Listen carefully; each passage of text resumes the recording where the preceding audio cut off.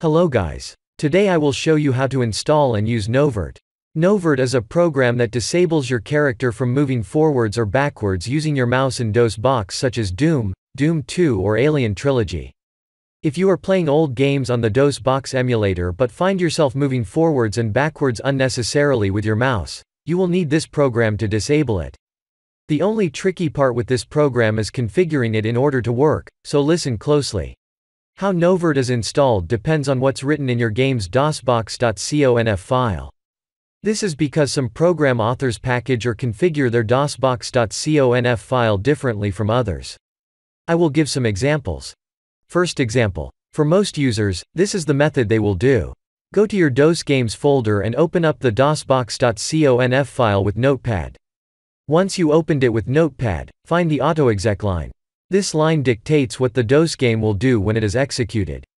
Simply add novert.com in a new line in between C and your DOS game executable, which in this case is Doom 2. What this does is that it executes Novert first before your DOS game loads, which in this case is Doom, allowing for Novert to work. Once you're done, don't forget to save the file and then exit. Try running the game and see if it works. Second example. This is what happened in my case. In this case, my dosbox.conf file executes a batch file called start.bat. Where is this start.bat file? It happened to be in the game folder. I edited start.bat with Notepad.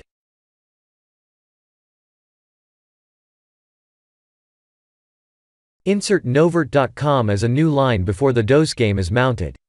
In this case, the DOS game is Alien Trilogy. So I typed novert.com above the img mount line. Save it once you're done and exit.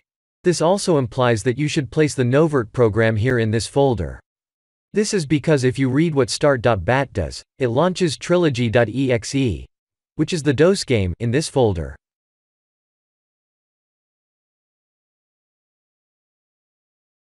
That is all there is to it.